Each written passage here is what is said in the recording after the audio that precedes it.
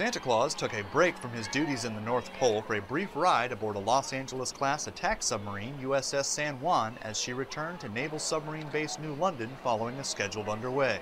Santa visited the submarine capital of the world to greet military children and provide a little holiday cheer along the way. Santa and his helpers passed out toys which were donated by the nonprofit organization Operation Homefront to more than 100 children who welcomed Santa to the Groton base. Operation Homefront is donating thousands of toys to military children living in New York, New Jersey, and Connecticut this holiday season. For Commander Submarine Group 2 Public Affairs, I'm Petty Officer Jason Perry.